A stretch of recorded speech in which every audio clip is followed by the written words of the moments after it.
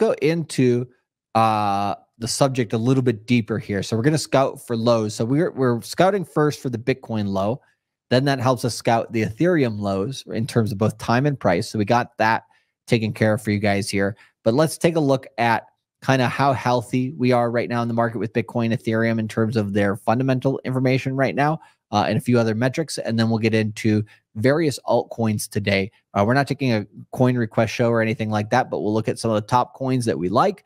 We'll look at, how are their charts looking compared to the overall altcoin market? And then what kind of signals and tools can you look for on the chart here at various altcoins that you may have as well in your portfolio that we don't talk about today? What other clues can you look for in those charts to try to see, if they're bullish or bearish compared to the others, right? So we're going to talk about that. But this was an interesting tweet here from Checkmate, who is one of the top on-chain analytics people for Bitcoin in the cryptocurrency space.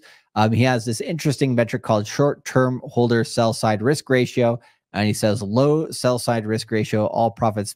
This means all profits are taken, all losses are taken, and then the market needs to move, right? So he said this has reached level signaling it's time for the market to move, and this tweet came out on the 23rd, and then what happened? We dumped, right? We had, where's the 23rd? So it came out right at the beginning of this candle here, a little bit of a dump on that day, and then boom, right? We hit going into what's attempting to be the cycle lows. He says all profits that were going to be taken have been, same for losses. The market needs to find a new price range to stoke the fire of fear, greed, panic, or euphoria, right? So that range, it looks like it is establishing now. So just interesting metric here to see. If you do look at it, all the times that this has created any lows in the market, not all of them have been lows, by the way, but the ones that have been, the majority of them, when they come in a bull market, this basically creates lows, but it doesn't mean price can't go lower. It just means if the price goes lower, it just gets to be a better discount, essentially, when you look at that metric in a bull market. The other thing that's interesting to look at here is the Bitcoin spot ETF flows. So if we scroll down here, you can see the total spot Bitcoin ETF history of inflows and outflows.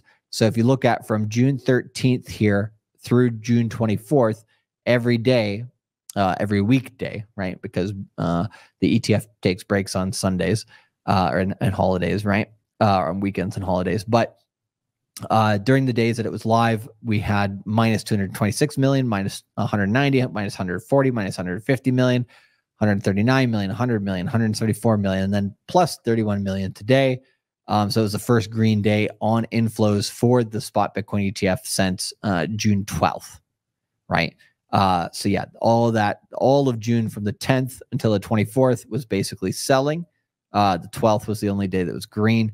If we look at the 10th of June here, what happened from there? Basically, we lost the support during that time. So the outflows of the ETS, you can see, were at the same time as the biggest part of that dump.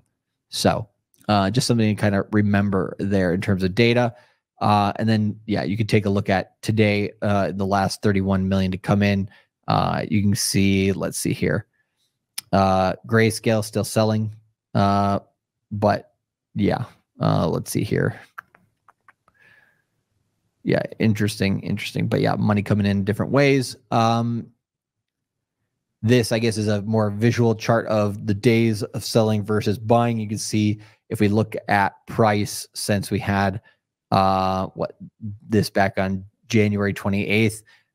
So we dumped a bit in price, and then we went really on a tear from there. We had a bunch of ETF inflows, not really too many outflows, right? Then what happens is you kind of see the green and red kind of equalized each other and price chops sideways. Then we have more inflows again, price goes up, more outflows, price goes down. But you can see here, the outflows in terms of volume are nowhere near the volume of the buy side. And so since sell side pushes price down significantly, but obviously the buying is the main action here in this market. So it looks like we might have the start of a return to buying here on the ETF going into the Ethereum ETF approval. But let's see what tomorrow brings.